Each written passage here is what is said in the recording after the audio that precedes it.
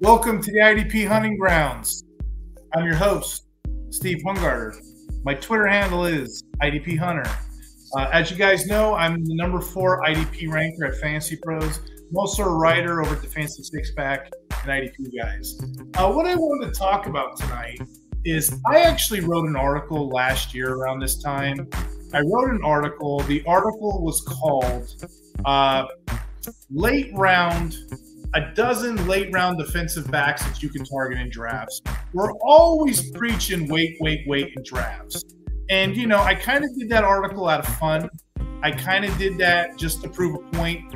You know, so IDP Plus does really good, formerly IDP Guys, but IDP Plus has, you know, they have a great archive that talks about this kind of stuff. Well, I kind of wanted to redo it for 2024. And I kept thinking about this. I kept thinking about this, guys, and I'm like, what guest do I know that knows his rankings, that knows his college ball as well as veterans, as well as football?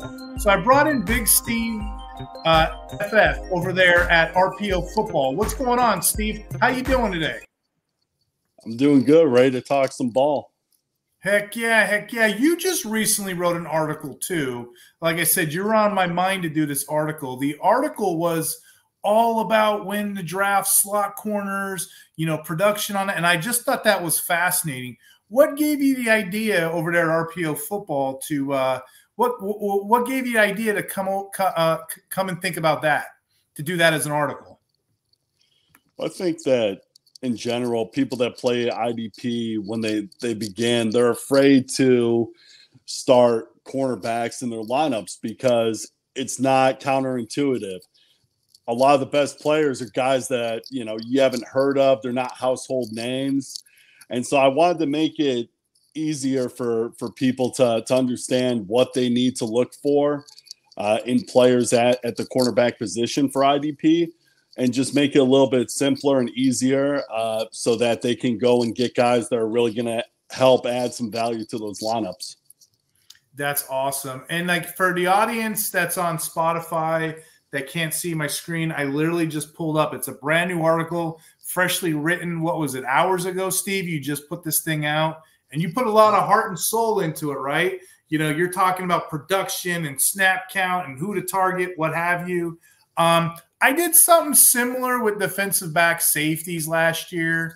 I don't know about you, Steve. Typically, when I have a choice between a corner and defensive back and they're both played 3 downs, I'm going to the safety most formats. Maybe if you were to entice me and say, like, you know, 10 points of deflection or something, maybe I might change my mind. But 9 out of 10 times, maybe even 99 out of 100, I'm going safety there. What says you? Do you have a preference with these guys? How do you what's your wherewithal? What's your thought process? Yeah, when it comes to defensive backs, I'm pretty biased. I definitely go for safeties, and I go for strong safeties. I go for guys that are going to be in.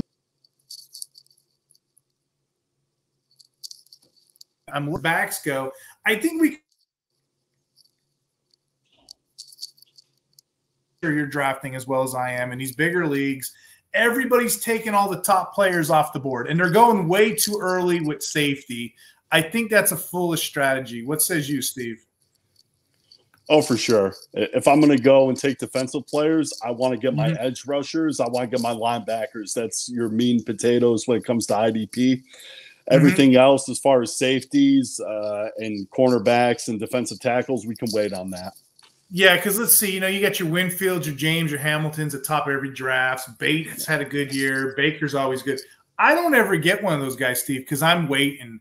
And I know the expression, a lot of us savvy owners know to wait on defensive backs.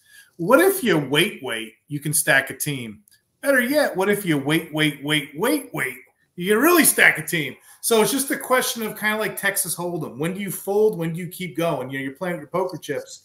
So I guess this episode, what I wanted to do with you is I wanted to, when all the cards are on the table, when all the cash and all the chips are in, you know, there's going to be guys left on the table, whether because people are scared of them, whether because they don't know the name, maybe they don't know the scheme. Maybe there's some players out there that are worth taking, you know, when, say, after the top 25, heck, maybe after the top 50, heck, maybe some of these names these guys will never get to. But there's a lot of quality names each year. And I think the reason that is because the position's so volatile from year to year. Who's to say? I don't think anyone's ever repeated. Maybe Budda Baker, Derwin James. Other than that, this position is as flimsy as they come. Exactly. And like you said, I mean, 32 teams, 2 safeties apiece. Some guys play in the slot. You're looking at, 70 plus names that you can really turn to start as far as defensive backs. So there's no point in burning early picks on a defensive back. And there's nothing wrong with waiting for, Derwin James, Budda Baker, all those guys to come off the board. And there's nothing wrong with, even going to tiers down from that, because the points per game difference, it's not enough to kill draft capital. And we're going to present some names here that people are going to get. They're going to be, going to give them some serious value. Yeah, I'll give you one. And again, it's almost, to your point, it's almost like whoever takes the defensive back first usually loses. It's like tag, you're it, Let me give you a name here that I think this guy had stats, and I think people forget about him. Let me paint a story for you real quick, okay? He's on the Vikings. Now, the way that team is schemed, Brian Flores, he's just blitz-tastic. I don't even know if that's a word. He's blitzing things. He's using things, right? He uses this guy as a weapon. So he's not really a safety. I think they have him listed as a nickelback. Sometimes he's coming off the edge, almost like that third linebacker, because the Vikings use 1 or 2 linebackers at a time. This guy's coming from all over the place. I can tell by your facial expression you kind of know who I'm going with here. But for the audience at home, the audience on Spotify that can't see my screen, me and Steve, we're going over some of these defensive backs here. This guy that I'm thinking of, I haven't revealed his name yet. He played 255 snaps in the box. Like Steve alluded to, that's that premium linebacker spot, right? He was an extra linebacker on the field per fancy data. He finished second on this team in tackles. He finished with 116, mind you, for a safety. Come on now. For a guy that no one's even thinking about, okay? He was tied for first in forced fumbles, and he was tied for second in tackles for a loss. 1, 2, 3 scoring. You're getting some good points out of what I just said. The reason this guy is so faded, because I had to think about it. I'm like, what am I not seeing?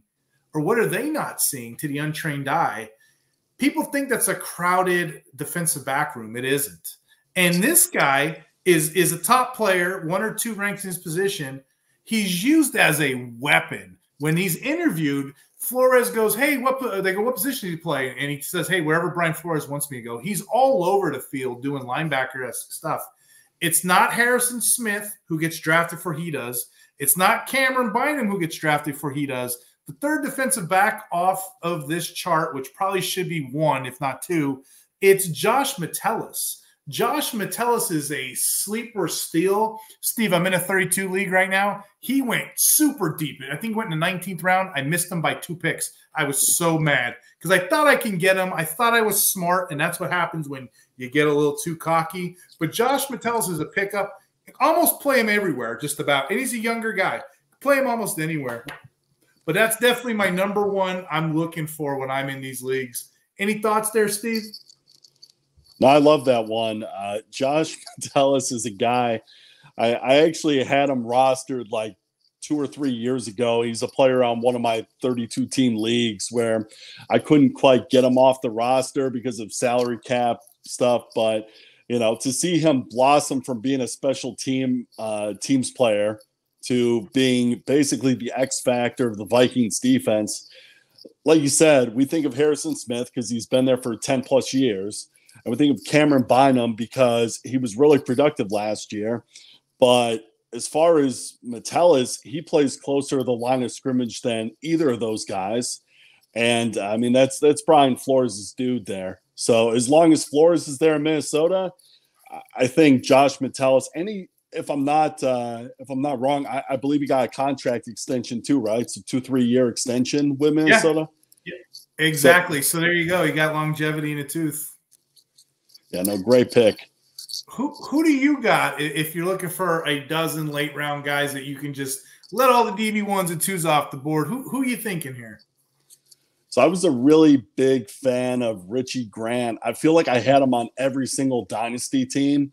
And last year, kind of halfway through the middle of the year, I just started seeing Richie Grant like dropping off on his points. Like he's going from a guy that was getting me double-digit points every week to now he's getting 4 points, 6 points. And I'm like, what is going on here with this guy? And I looked at his snap percentages and they started dwindling and, just decreasing a little by little. And eventually DeMarco Hellams is the guy, a 7th round rookie out of Alabama. This guy he stole his job. I didn't realize it at the time, but he was stealing his job and he was taking the safety position from Grant. And he's somebody that, I mean, we've got the draft coming up here. The Falcons could go and invest in draft capital, early day capital, but I think he played so well at the end of the year that he's got a realistic shot to nail down one of those safety spots. And he's somebody that nobody is talking about. I mean, he's somebody you should be able to get for basically, nothing, or you should be able to draft him and have zero, because probably half the people think that Richie Grant's still starting. Pro tip here for the audience at home.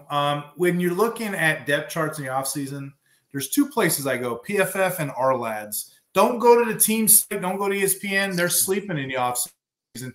If you look at it right now, Hellams is projected as the starter. And Steve's right. I looked at it in the middle of the season. I wrote waiver articles on Hellams. I'm quite familiar with that pick. Thank you for bringing that one on. That's such a great pick. Hellams outplayed the heck out of Grant. Grant went to the bench. And people don't know this about Hellams. Hellams was a good draft prospect 2 years ago when he was coming out. He was. The problem with his draft stock, it kind of alluded to, he came out, he was what, Alabama, right? Yep. Remember when Jalen Hyatt, when it was the Tennessee versus Alabama game? So the majority of those touchdown passes were on Hellams that got scored, those 5 touchdown passes.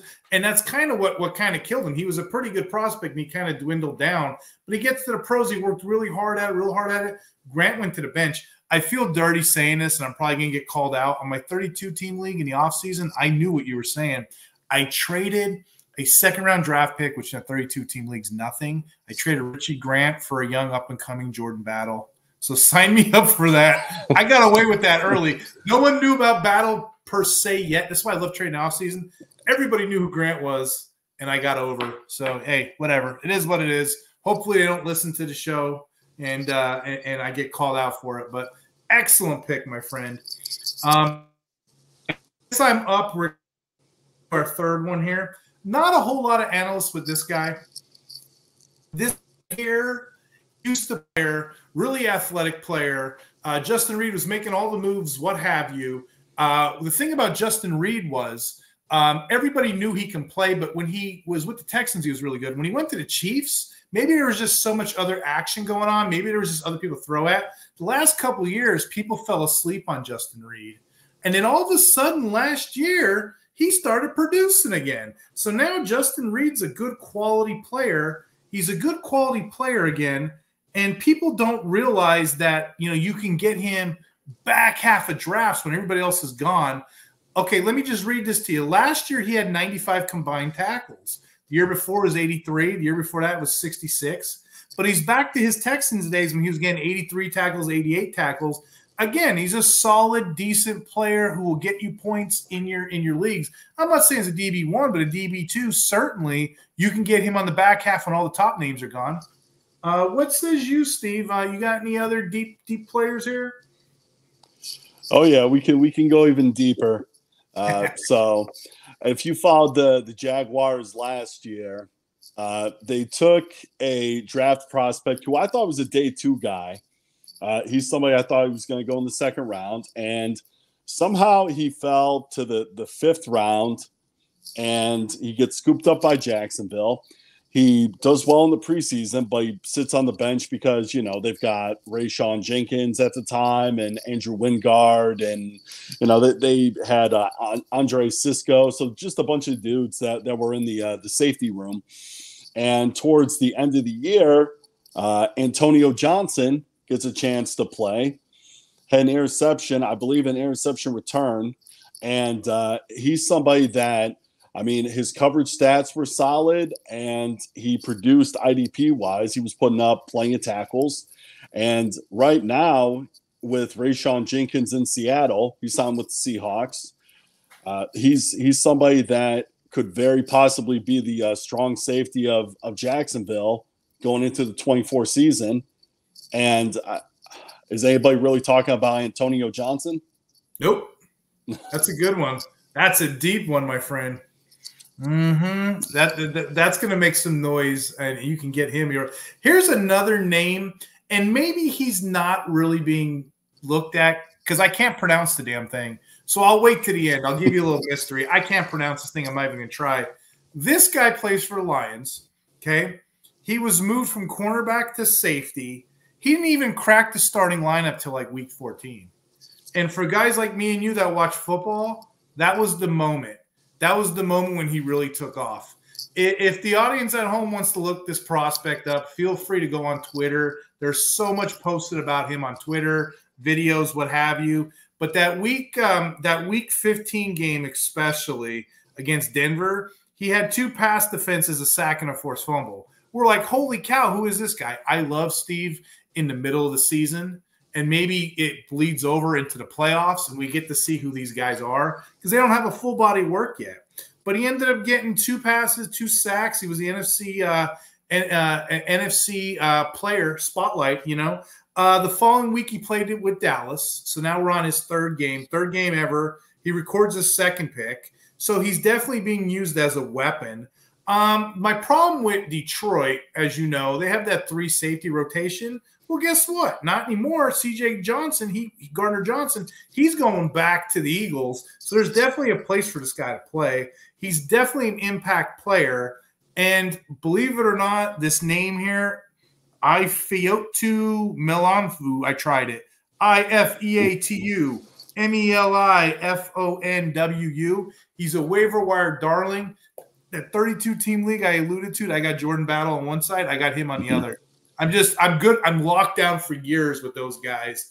But I love this kid. I love what he brings, and I love the points he gets us. Again, this is late in drafts. No one's looking. They can't even pronounce the names to kind of put them in their queue when they're drafting on Sleeper.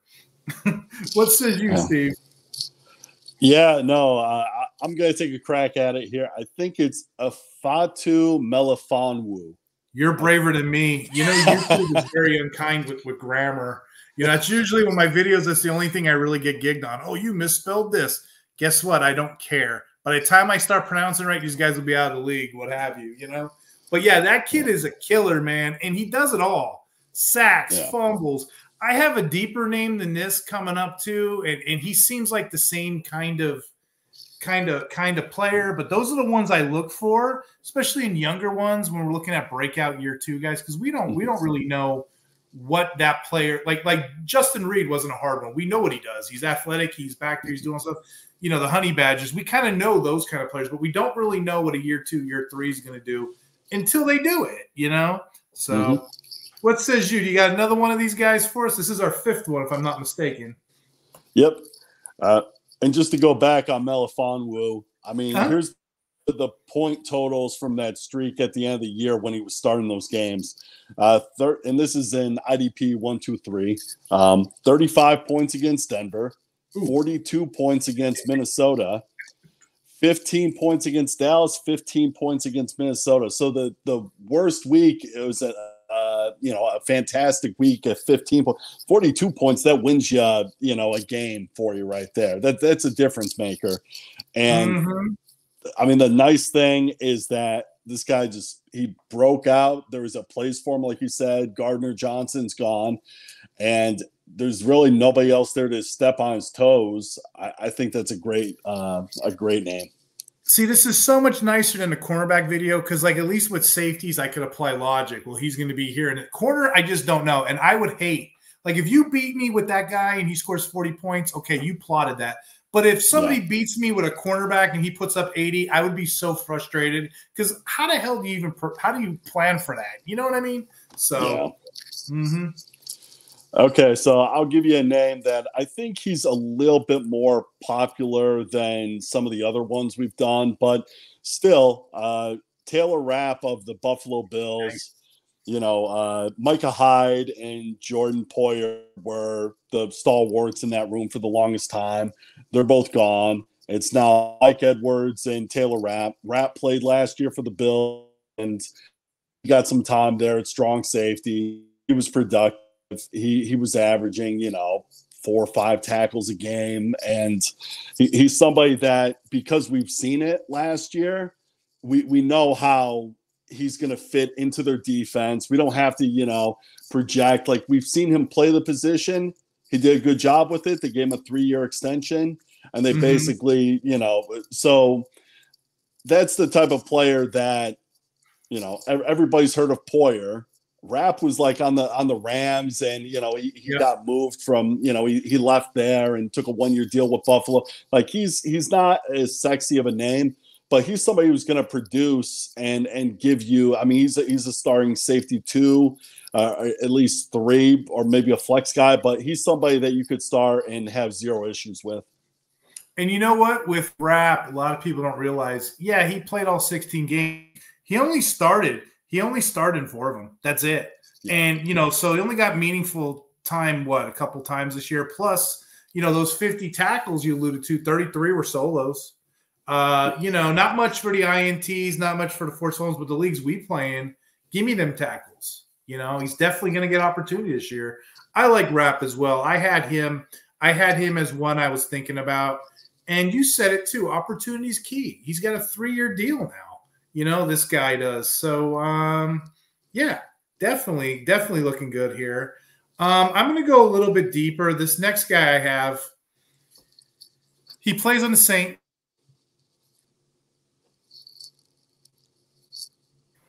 With Jordan Howden of the Saints, he actually appeared in 16 games, but he didn't have a major role because he was covering down. Marcus May kept getting hurt.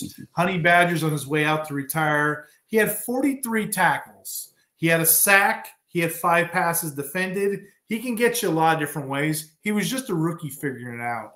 Again, with May not getting signed back, no, sir. He missed, 13 games in the last 2 years? No, thank you on that. Jordan Howden is the sole owner of that position now. And if you look at last year, too, because I was pulling up some of his stats, he didn't start getting meaningful work till the end of the year. Week 13, 98% snaps. Week 14, 95. Week 15, 100. Week 16, 100. 17, 30. And then, you know, of course, week 18, you know, they're already out of it with 43. So he only had a couple games last year, and I think he had 200% games before that. So give him 5 games of meaningful body of work, and he still produced you meaningful points, and he's you know, he's shown he can be a high impact player. You know, 43 tackles in 5 major games. I will take that all day long, and I will wage the upside to this younger rookie kind of player will stay healthy throughout a full entire season. But he's a guy I'm looking at later on drafts because I know how late these safeties can go. Yeah, Jordan Howden is somebody I'm very familiar with because he went to Minnesota. That's my alma mater right there. So we're basically safety U now. Everybody wants to be, you know, wide receiver U. But with Tyler Newbin coming out as the #1 safety for Minnesota, we're basically we can claim that now as safety U. But yeah, Howden's somebody a lot of my taxi squads. He's somebody that, like you said, he's a talented player. The Saints are transitioning that secondary. Honey Badger is probably, you know, going to be gone the next year or so. And he flashed at the end of the year, and he's going to get a chance to start. And I mean, he's somebody that's not widely talked about. So yeah, Jordan Howden is a super deep name. I mean, like 32 teams here, but even in a 16 team or a 24 team, I'd be happy to stash him. There you go. Who you got for your next guy, Steve?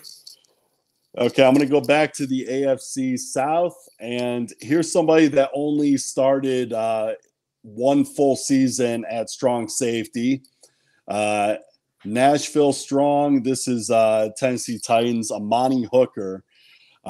So Nice. 2022, he started to get some snaps there. Last year was his first full season. Now he missed 4 games because of a leg injury at the end of the year.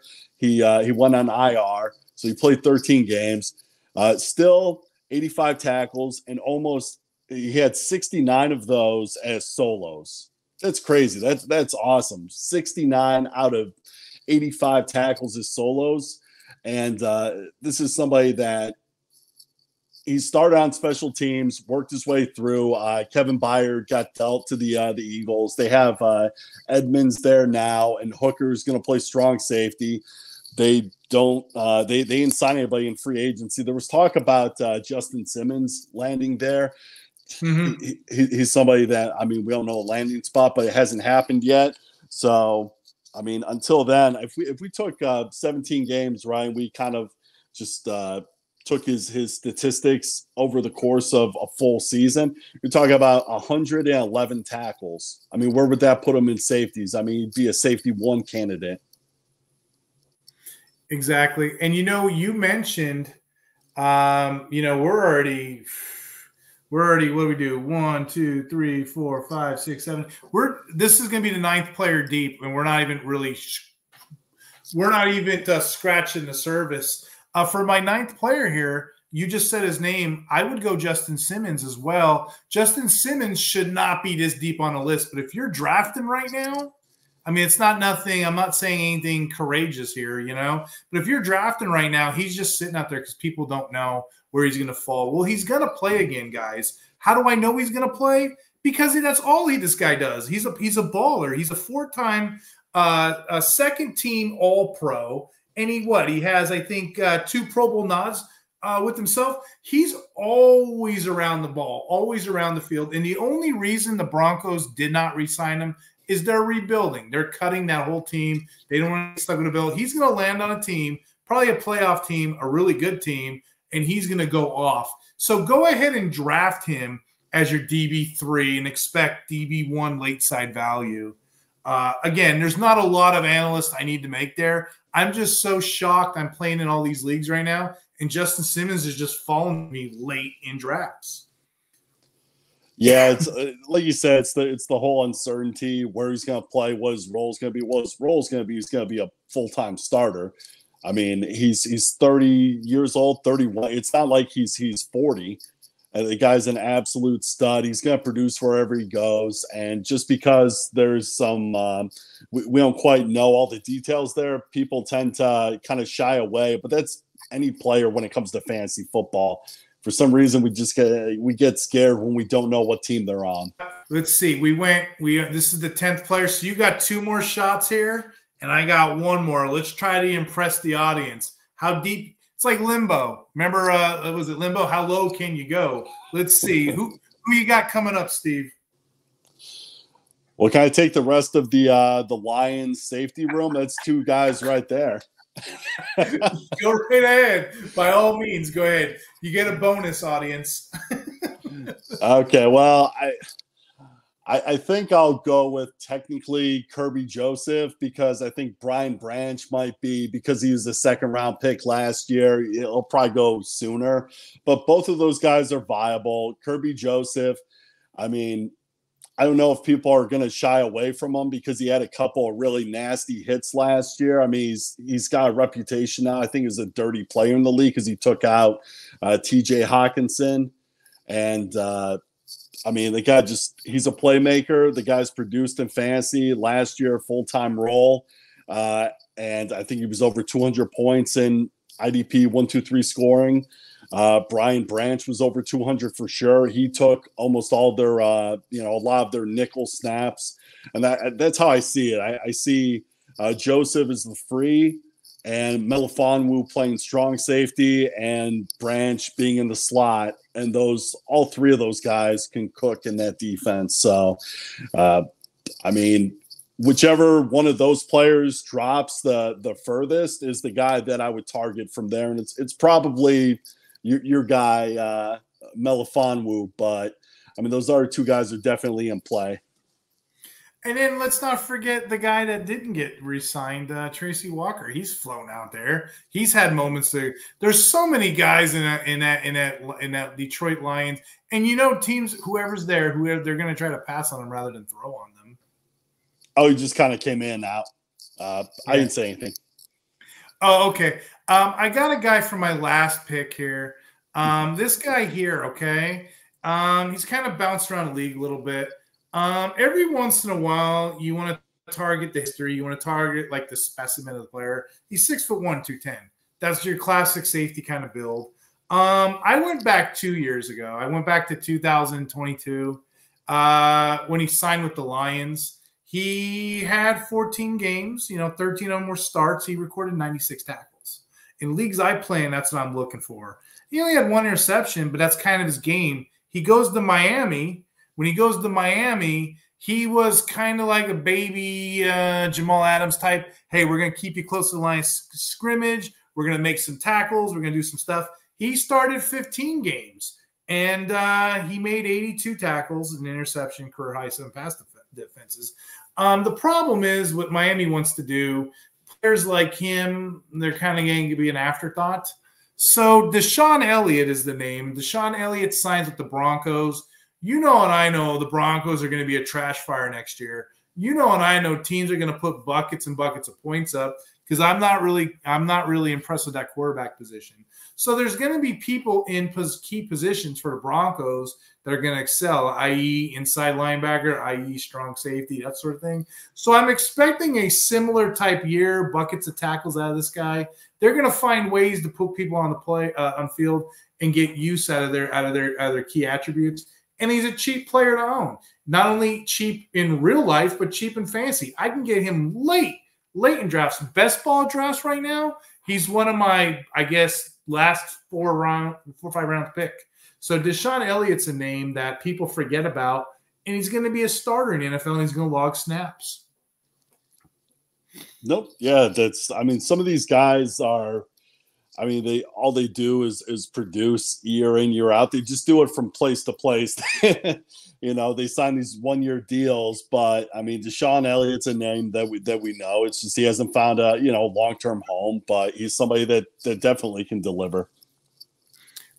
There, I don't know if you have any deep punts, but that's a good enough list. There's a guy I just did the team preview over at the Fantasy Six Pack. There's a guy named Jalen Mills, used to be a corner for the Eagles, and they convert him with New England. One thing New England does well is they convert people. He's playing safety. If the Giants don't clean that up, because they have a lot of holes they got to fill, you might end up getting a cheap starter floating around back there. Jalen Mills I'm not too impressed with, but I do know he can tackle and cover, which is what you want. But that would be like my deepest, like 64 team kind of stuff. But anybody else that we didn't highlight that you're kind of interested in or you kind of thought about? You went Hellams right from the jump, so I know you're going deep. I think we kind of killed this list. But is there anybody else out there you want to give attention to? So as far as somebody that, so he's not super deep in terms of you'll know the name Ji'Ayir Brown from the 49ers, but he's somebody to me, Hufanga is the big name there. But when this guy played, he had 5 solo tackles for, 3 of those last 5 games. And in the Super Bowl, he had 7 solo tackles and 11 total. So, he's somebody that, hey, he's going to get a chance to start. He's somebody that John Lynch personally stumped for, and he knows safeties. He's a Hall of Fame safety. That's somebody that, even though technically he's played a year, he didn't play enough where I think you could probably trade for him and get in before that window closes where he really blows up. He's somebody I'm keeping an eye on. And Hufanga's hurt, so I'm kind of interested in how that plays out. In a couple of weeks, I actually got an author who wrote a sports injury book. He's a doctor, and I was going to pick his brain as the season goes and be like, hey, what do you think about this injury? What do you think? Because I don't have a background in that. I just kind of take people's advice. How long you think? You think this guy's ready to be healed? You think this guy, and everybody knows offense, but defense, we have the most flukiest of injuries. Like, we'll start with defensive linemen with their arm, fingers, all kinds of stuff. And then linebackers, they're like running backs, those ACLs, those MCLs, and defensive backs, anything in their ankles, feet, what have you. So I'm kind of interested to bring him on, pick his brain a little bit, different assets of the show. On that note too, Steve, I just wanted to thank you for coming on. Thank you for talking about your work. Thank you for going over my work, because I was really thinking about putting that into an article this year. But, the off season goes so quick, and now we're in draft season. Now we're in the grind of that. For the audience that wants to see more of Steve, check him out on RPO Football. But also, we're going to get together again. We're going to do an article for the Six Pack, and it's going to be an expert Royal Rumble type draft with all the best experts we could find. We're going to have Hulk Hogan in there. Steve's Hulk Hogan. We'll have the Ultimate Warrior in there. We're going to have Sting. We're going to have everybody in there we could find. We're going to do, a 12-team 3-rounder? That's what we're going to do, Steve? Yeah, exactly. And I'm kind of afraid now that we let all the, cats out of the bag here. We're going to get sniped all the entire draft, huh? I kind of do it for myself, because I like to know how the players move and the pieces think and all that. But everything we did, as soon as draft day happens, I forget what it was before Madden. There used to be a board, my electric football, I think it was called. You put all these guys in position, and as soon as you turn on, it's like zzz, they just go their own way. Landing spots are going to change a lot of that. I think we have an advantage going into this thing. I really do, because we kind of know where the players are. And I think you have an excellent advantage, the fact that you were at the Collegiate Bowl, and you were scouting these guys, and you were checking them all out, and you kind of got some of these players up close and personal. Exactly. No, it's definitely going to be exciting to see where everybody lands, and specifically regarding defensive backs. I think it's a really solid safety class. I mean, there's not a ton of – there's probably going to be 1 or 2 guys that go in round 1.